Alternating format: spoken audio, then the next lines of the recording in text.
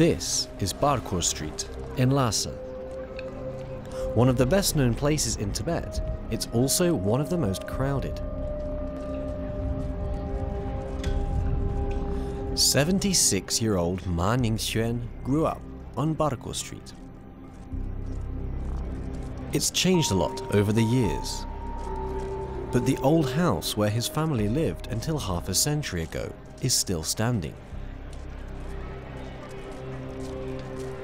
Whenever he's in the area, Ma always makes a point of stopping by.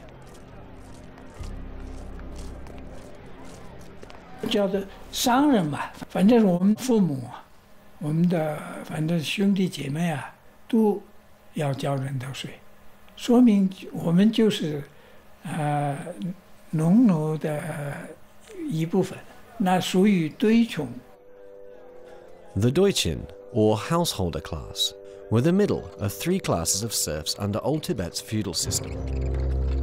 They owned no land and mostly earned a living by carrying out short-term labor contracts or producing handicrafts. If no work was available, they might be forced to resort to begging.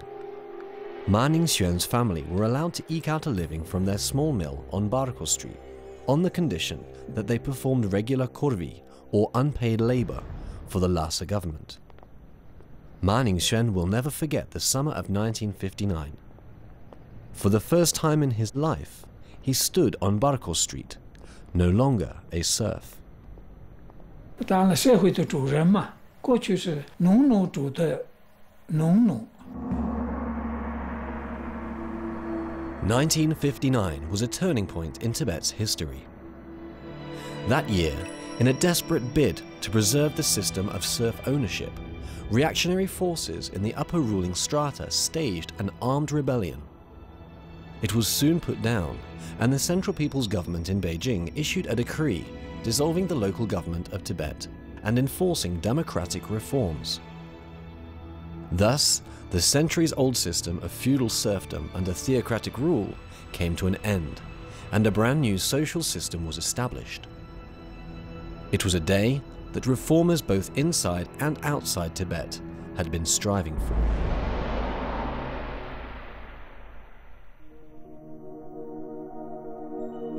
The photographs were taken in 1904 by Captain William Hayman.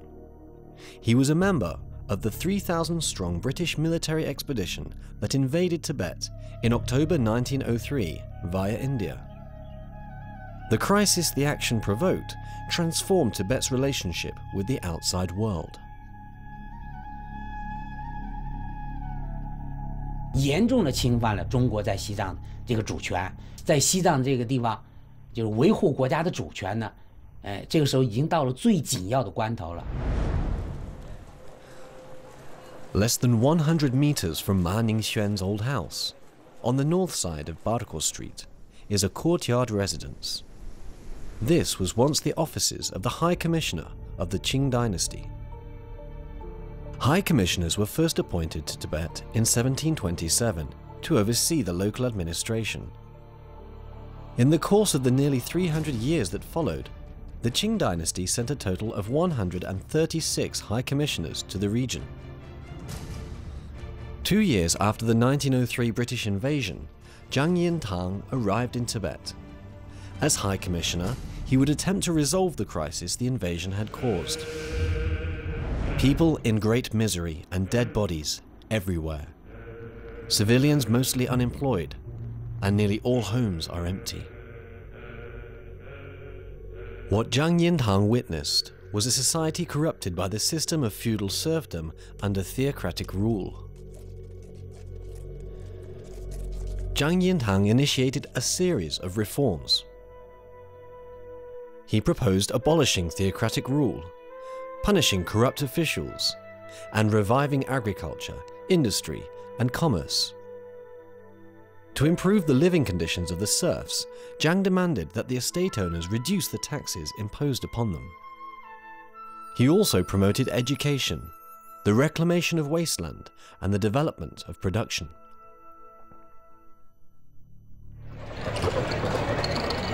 In essence, Zhang Yintang was continuing the reform movement of the late Qing dynasty. In Tibet, however, he met with considerable resistance. 首先损害到的就是农奴族的利益，因为他要吸引这些农奴去耕种，这些农奴势必就反抗农奴族，所以农奴族呢的利益首先就被触动了。Politically, Zhang Yintang suggested abolishing the Dalai Lama's secular powers. In a move that would strike at the roots of Tibet's theocratic system, he called for the Dalai and Panchen Lamas to attend solely to religious affairs. Following Zhang Yintang's departure from Tibet after just 8 months in office, the Qing dynasty continued the reforms he had initiated. In 1909, Zhao Erfeng was sent as High Commissioner to Tibet. Accompanied by 2,000 elite troops from Sichuan, he was charged with enforcing the government's new policies. Among the soldiers was Ma Ningxuan's grandfather. 爷爷呢，就是清朝的一个兵，那时候就在成都，由赵二峰带着进藏。2 years later, as a result of the 1911 revolution, the Qing dynasty collapsed and was replaced by the Republic of China. The curtain was brought down on 2 millennia of feudal monarchy in China. In Tibet, the reforms and new policies were consequently withdrawn, as were the troops stationed there. But Ma Ningxuan's grandfather remained and started a small business in Lhasa. He began to pay tax to the Kashag, or new governing council in Tibet. From a Qing dynasty soldier, he thus became a serf. 再回成都是路途遥远，山重水复吧，哎呀，这个就回不去了，然后就安到拉萨，在这儿生活了。This is a variety of Coreopsis. Known locally as the His Excellency Zhang flower, it's widely planted in Tibet today, and it was first introduced there by Zhang Yintang. Zhang was highly regarded among ordinary Tibetans for his efforts to improve the living standards of the poverty-stricken serfs. However, the weakness of the collapsing Qing dynasty he served prevented him from reforming Tibet's system of serfdom.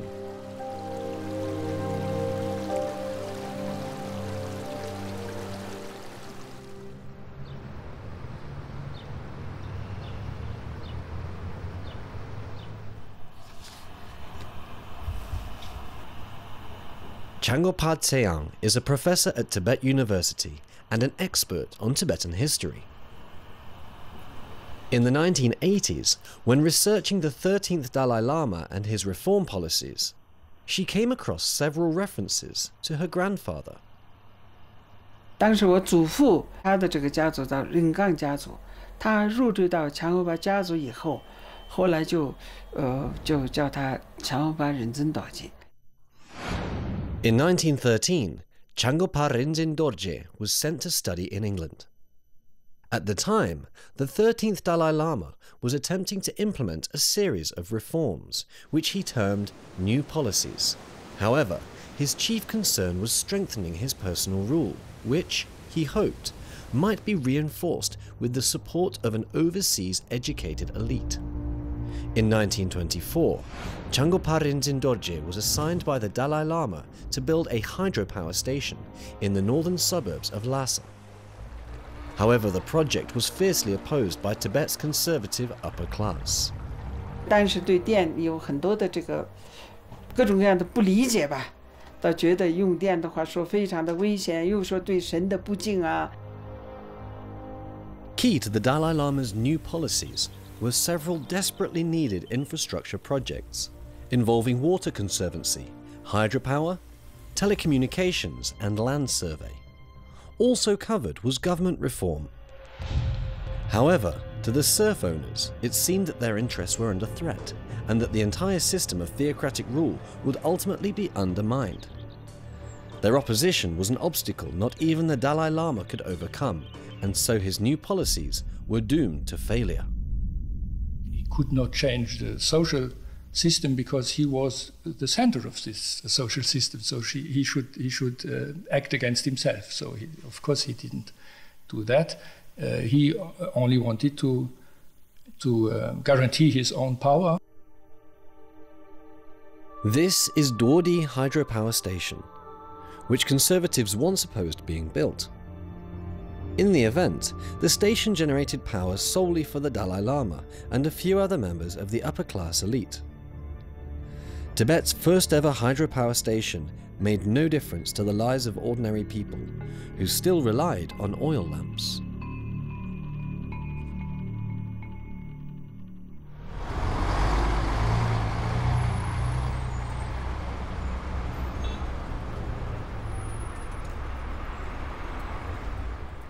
现在这个拉萨灯光明亮吧，有时候漫步在西藏的街头的时候，我也想，常常在想，我祖父是1945年去世的吧，但是他也可能他想都没敢想，现在西藏的这个电力的这个发展。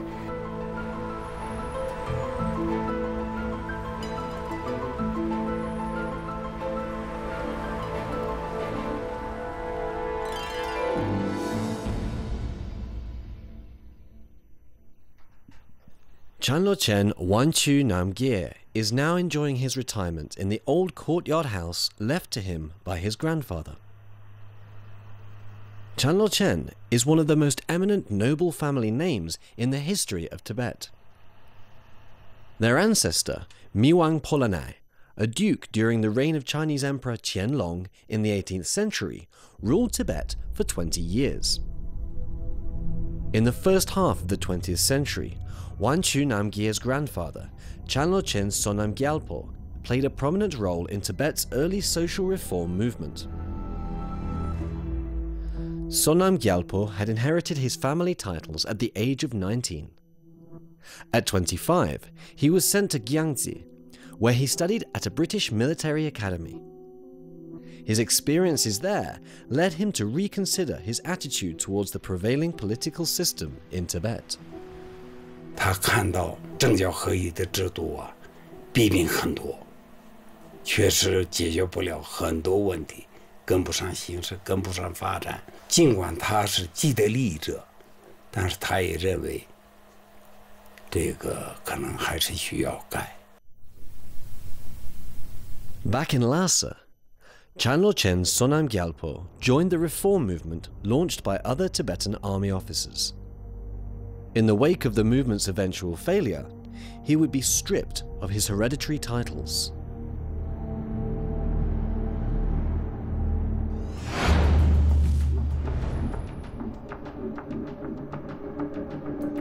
At a 1934 meeting, Sonam Gyalpo gave a memorable speech. 他说：“就是你把一个小小的这个就是连鼻涕都不会擦的儿童放在一个宝座上，旁边呢就是有几个就是老喇嘛，什么都不懂的老喇嘛，抽的那个鼻烟啊，就抽这些鼻烟的人，要想把13万户的西藏搞好是不可能的。”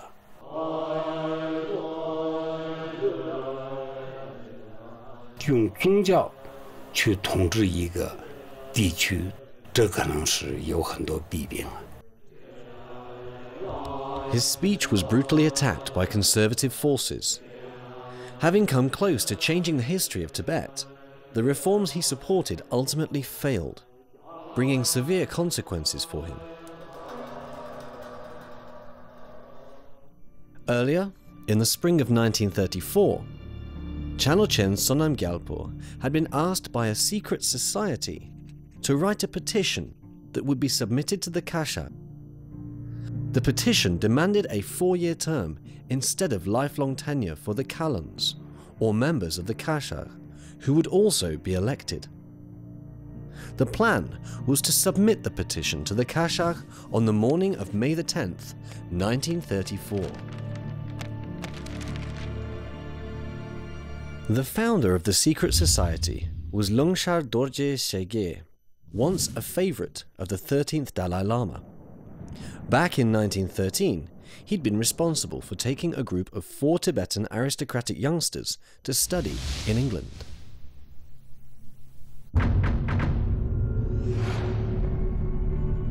However, Lung Sha was betrayed by an informer and thrown into this prison, immediately below the Potala Palace. He was sentenced to having his eyes gouged out and his property confiscated. As a central figure among the reformers, Sonam Gyalpo also faced punishment. 害得我爷爷手都剁了，因为我爷爷文字很好，所以改良运动当中啊，他就是起草这个章程报告都是他写的。那他们认为哦，你是既然能出写这么好的文字来，我想把你的手给剁掉。后来就是希勒家族大师吧，四处求经，最后改成流放，永不反悔。 Chanlo Chen Sonam Gyalpo fled to India. In 1935, with the support of the Kuomintang government in China, he and several colleagues founded the Tibet Improvement Party.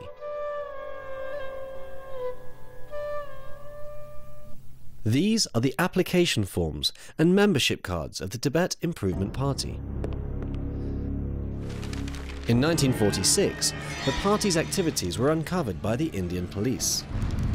Consequently, the British authorities raided their headquarters. Leading party members were forced to flee India.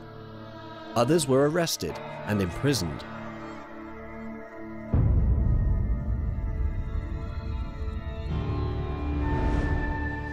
As a result of the raid, the party's full agenda was revealed.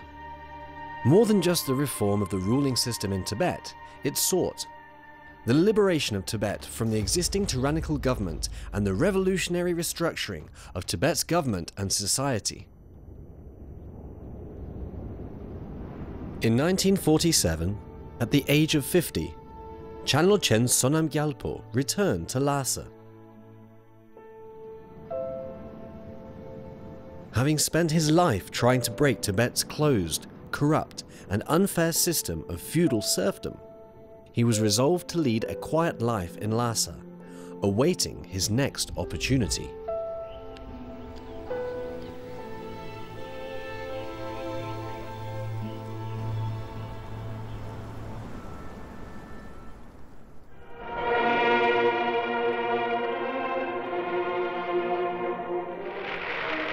At the time of Sonam Gyalpo's return to Lhasa, tremendous change was sweeping the rest of China.1951年，以李维汉为首的中央人民政府全权代表和以阿佩阿旺晋美为首的西藏地方政府全权代表通过谈判达成协议。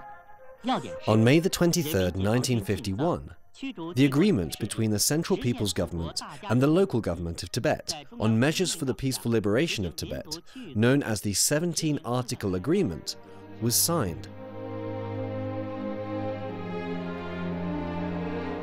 With Tibet's peaceful liberation, the foreign imperialist forces were driven out and their attempts to create an independent Tibet brought to a halt. The great unity of the Chinese nation was also finally achieved. By dispelling the stagnation in Tibetan society, solid foundations could be laid for democratic reforms and social development. From September the 26th to the 29th in 1951, a conference of religious and secular officials and representatives of the 3 most prominent monasteries was held to debate the agreement. The conference report to the Dalai Lama stated, "The 17-Article Agreement that has been signed is of great and unrivaled benefit to the grand cause of the Dalai and to Buddhism, politics, the economy, and other aspects of life in Tibet. Naturally, it should be implemented." On October the 24th, 1951, the Dalai Lama sent a telegram to Chairman Mao Zedong in which he wrote, On the basis of friendship, delegates from the two sides signed on May 23, 1951, the Agreement on Measures for the Peaceful Liberation of Tibet. The local government in Tibet, as well as religious and secular people, unanimously support this agreement, and under the leadership of Chairman Mao and the Central People's Government, will actively assist the PLA troops entering Tibet to consolidate national defense, expel any imperialist influences from Tibet, and safeguard the unity of the territory and the sovereignty of the motherland. That autumn, PLA forces entered Lhasa. Among them, a 20-year-old soldier named Wang Gui, a member of the PLA's 18th Army. 拉萨倾城出动，献哈达的、鼓掌的也有，仇视我们的。那么从那个拉萨河大桥一直排到拉萨市里10多里路了。 The PLA soldiers soon realized that the reaction to their arrival was mixed. 当时有一部分反对解放军进藏，嘎下一部分人就让老百姓不要卖给那个解放军粮食。这就叫他们的困饿政策，想把我们困死、饿死在西藏，饿跑。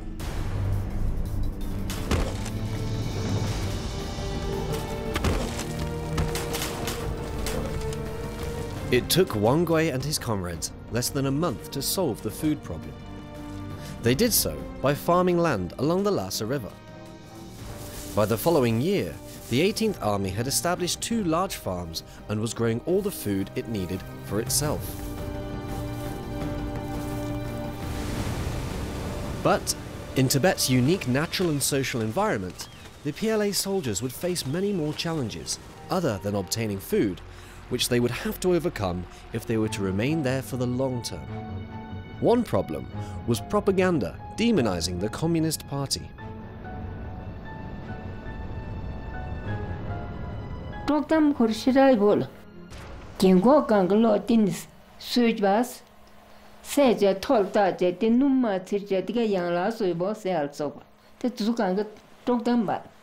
Two Bukanga Chiche, Maja Tonja Sel Soba. Two Bumda, two Kate, Shoja, Yamdo Ruje, Shojman Basel Sobkanje, Tizukanga Doktamba, yeah. But the PLA soldiers were determined to work hard and make a good impression. The rumors soon died away. 出发以前就给18军就交代了，你们首先第一条到西藏啊，到藏区就要做好民族团结的工作。第一年明我是进入门的那么皮。 An jinju mame kala su kala te ngadol tan reta theta tak thai rapte jangan mistil theta de kala sa odin ningati mse sai manyu jinju mam pen ten nang mando te odu jente samdo na ati dai nang jinju to ne dai ne kyo su chi san te samyo na kabshira tang non.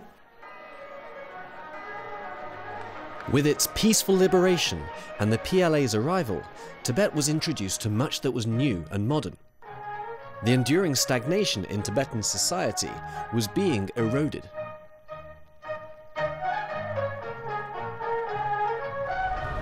In 1956, the Central Institute for Nationalities in Beijing began recruiting students from Tibet.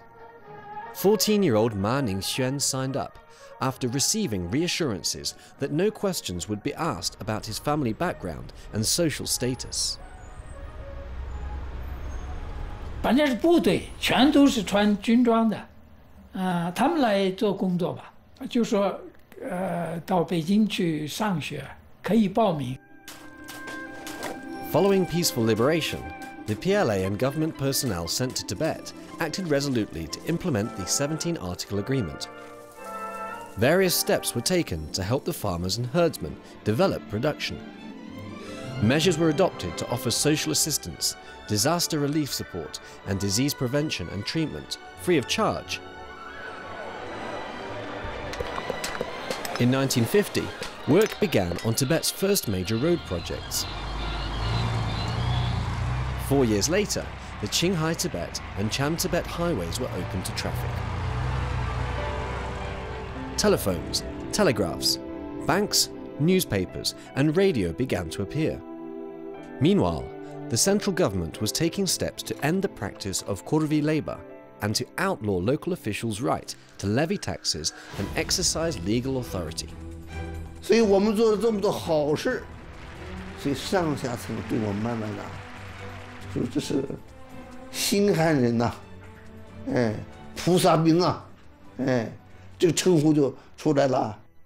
In The Making of Modern Tibet, Canadian Tibetologist A. Tom Grunfeld wrote, "Ordinary Tibetans liked the Han because they were honest and they distributed land.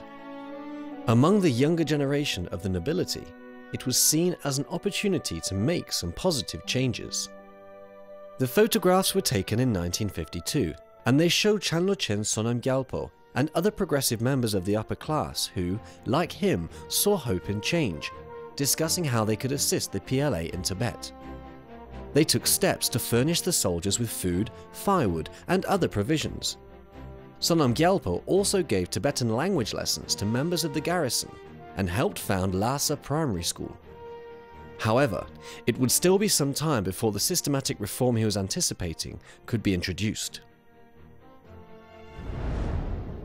Tibet, covering an area of over 1 million square kilometers, and with a population of more than 1 million, was the last society of feudal serfdom under theocratic rule in human history. The abolition movement had started gathering momentum elsewhere in the world centuries previously. In 1784, France became the first country to outlaw slavery. In 1833, Britain passed a law banning the sale of African slaves. Russia introduced the emancipation of its serfs in 1861, after a struggle lasting nearly a century. The United States fought a civil war over the issue of slavery. In 1865, following the North's victory, President Lincoln outlawed the ownership of slaves. Social reform was at the heart of the 17-Article Agreement. Article 11 states, "In matters related to various reforms in Tibet, there will be no compulsion on the part of the central authorities.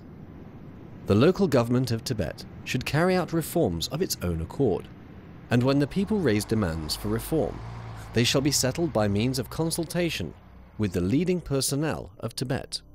Why did the central government, having carried out the peaceful liberation, not immediately set about implementing democratic reform to abolish the system of feudal serfdom under theocratic rule? Chairman Mao Zedong himself explained the reason. Because the conditions are not ripe for Tibet to carry out democratic reform.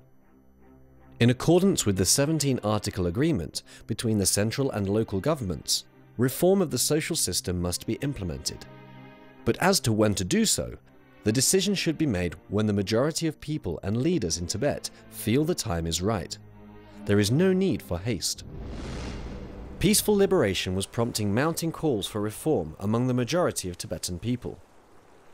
Even many of the more enlightened members of the upper class realized that reform of the old system was inevitable if there was ever to be prosperity. 中央政府的态度就是耐心的等待，等待的群众有要求，然后上层人士呢也同意也支持。咱们党对西藏的很多政策是非常宽容的，包括这个改革和实行，所以那么长的一段时间里面，没有做任何这个对旧体制做任何这个大的变动。In fact, the Central People's Government did everything possible to accommodate Tibet's upper ruling class.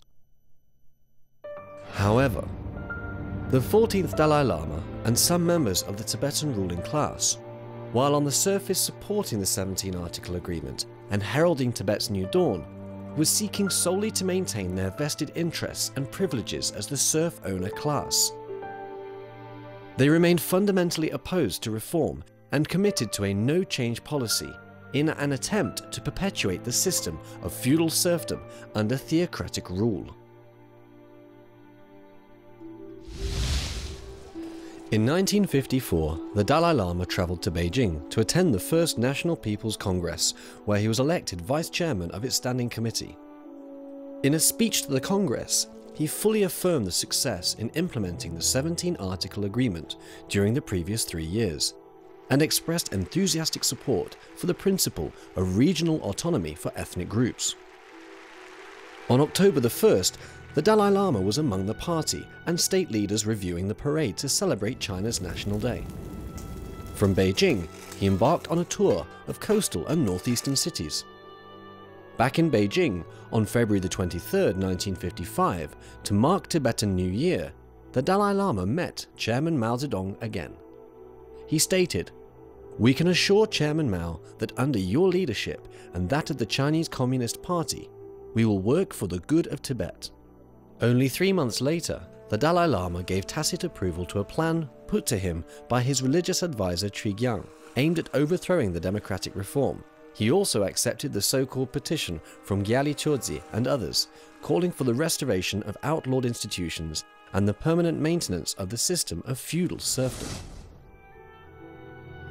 On April the 22nd, 1956, the Dalai Lama was appointed chairman of the Preparatory Committee of Tibet Autonomous Region.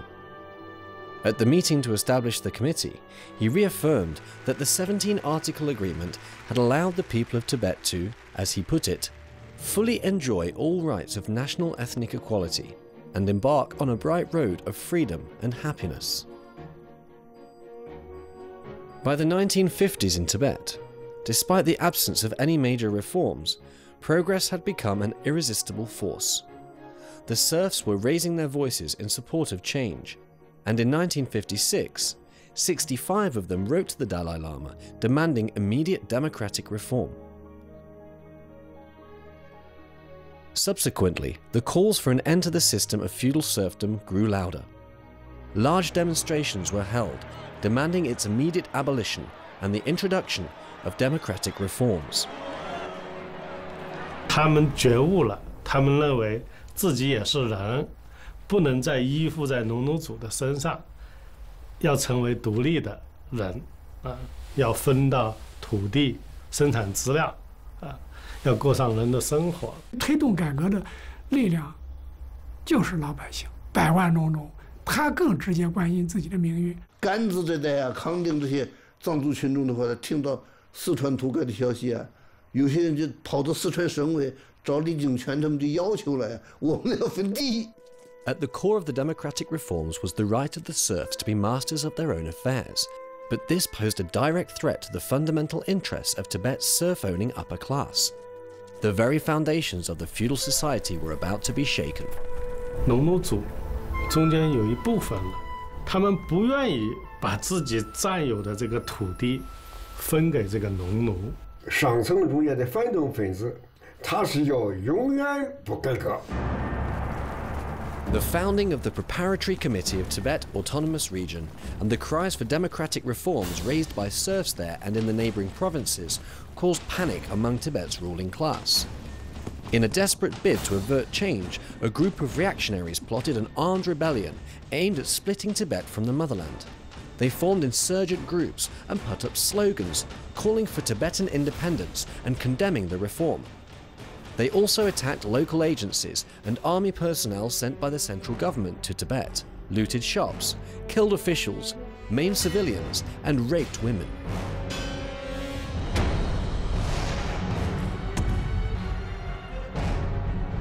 The Central People's Government issued repeated pleas to the local government of Tibet to act to maintain social order and punish the rebels. The reactionaries, though, misjudged the situation and interpreted the central government's patience as a sign of weakness. On March 10, 1959, with the support of foreign anti-China elements, they instigated an all-out armed rebellion in Lhasa. Insurgents shouting "Independence for Tibet" and "Han people out of Tibet" vandalized the city. They convened a series of so-called People's Conferences and a People's Congress of the Independent State of Tibet. Through their actions, they effectively tore up the 17-article agreement.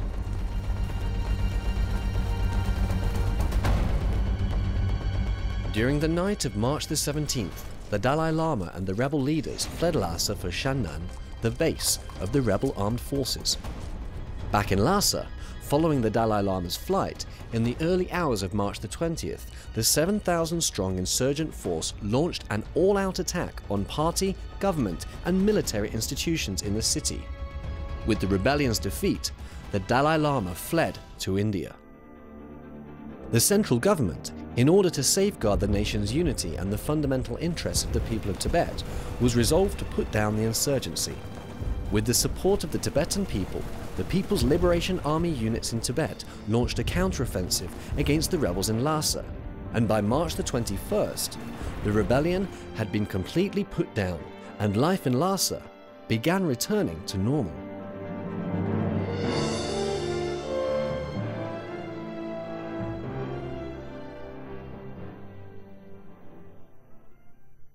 In response to what was an act of treason by the reactionaries, on March the 28th, 1959, Premier Zhou Enlai issued a State Council order dissolving the local government of Tibet, with its functions and powers to be assumed by the Preparatory Committee of Tibet Autonomous Region.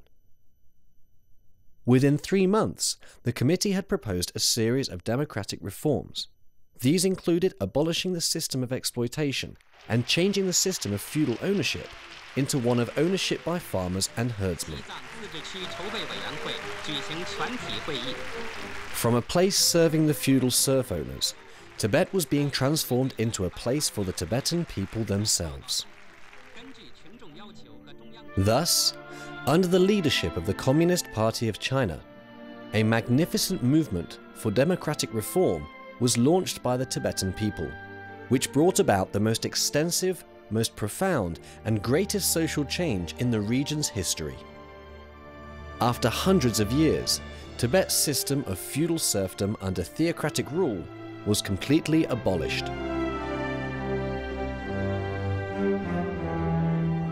It was an inevitable requirement of social progress for democratic reforms to be enforced and the feudal system to be abolished. If Tibetan society was to develop and the most pressing desire of the Tibetan people was to be met, there could be no other way.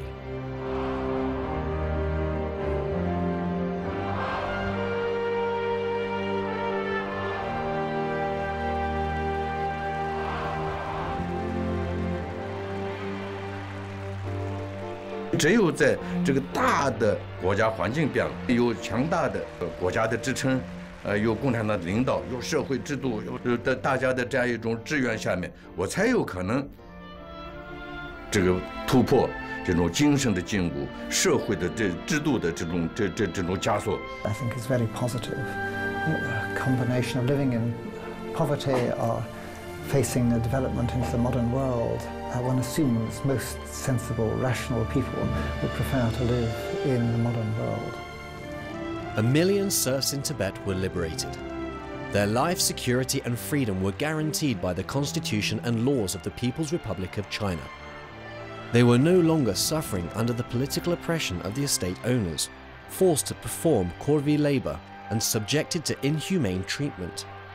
Heavy taxation and usurious exploitation were also a thing of the past.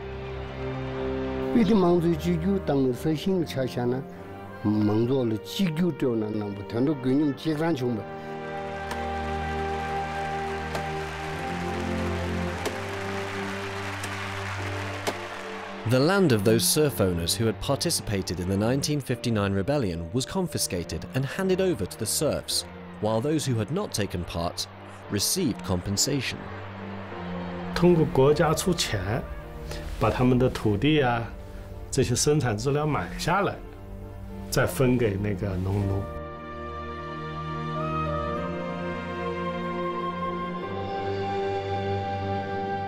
没有叛乱的上层人物，他们的物质利益、经济利益要给予保证，而政治上要给予一定的地位。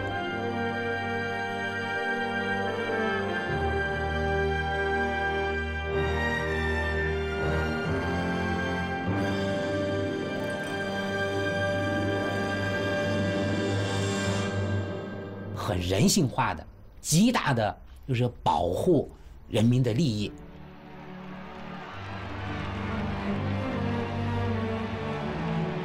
After the abolition of the system of feudal serfdom, the liberated people of all ethnic groups in Tibet set about building a popular democracy. By the end of 1960, the region had 1,009 village-level and 283 district-level governments, 78 counties, and 8 special areas or cities.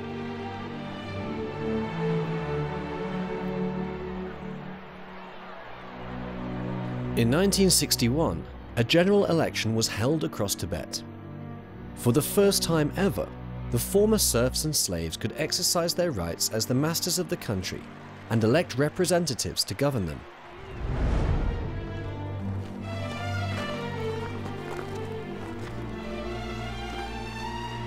In September 1965, the Tibet Autonomous Region People's Congress held its first session, and Tibet Autonomous Region was officially established.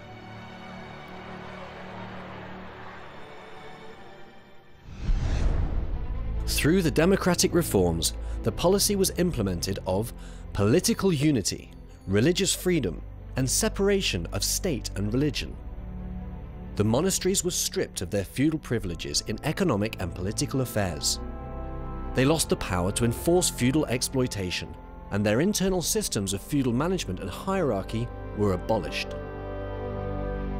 一个比较全新的社会呈现在西藏高原上。中国共产党给西藏人民带来了新生。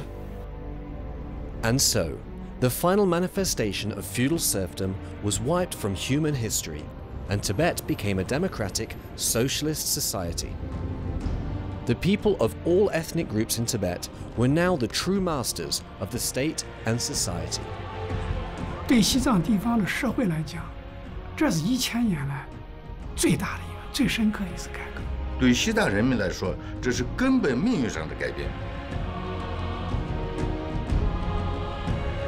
Ça a dû être un réel bouleversement, et c'est extrêmement important d'un point de vue effectivement de l'histoire du droit, et je dirais de l'histoire effectivement générale des droits de l'homme, et surtout de l'histoire par rapport à la Chine.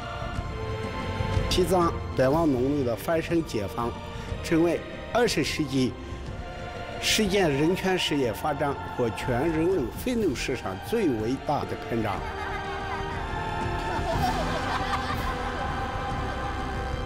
En faisant ça, la Chine a aussi montré son importance dans l'histoire de l'humanité. I think that the future of Tibet will be bright and Tibetans will live better and better.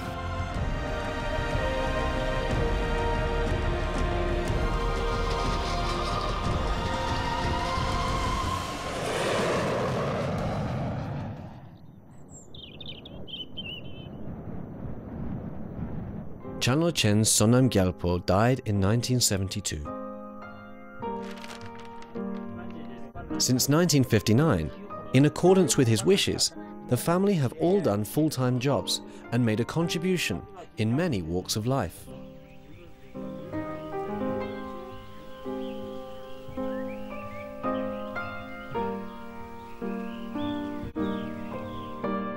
Dechen Droima, who was born in a barn, still lives in Kelsong village.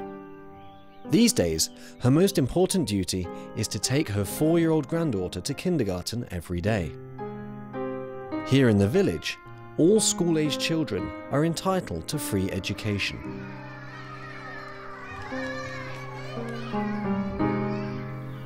Dabsang and his family now farm 43 mu, nearly 3 hectares.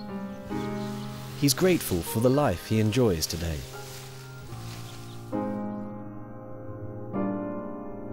Now in her 90s, Tering Hamo is living with her daughter. Her name means Longevity Angel Lady. The old lady believes that her name only rings true in the new Tibet.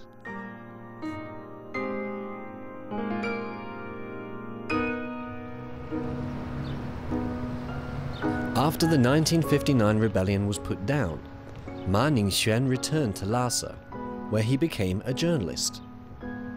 Before his retirement, he was the Xinhua News Agency's bureau chief in Tibet. These days, he and his wife often spend their leisure time walking by the Lhasa River. The river is called Kyu Chu in Tibetan, meaning river of happiness.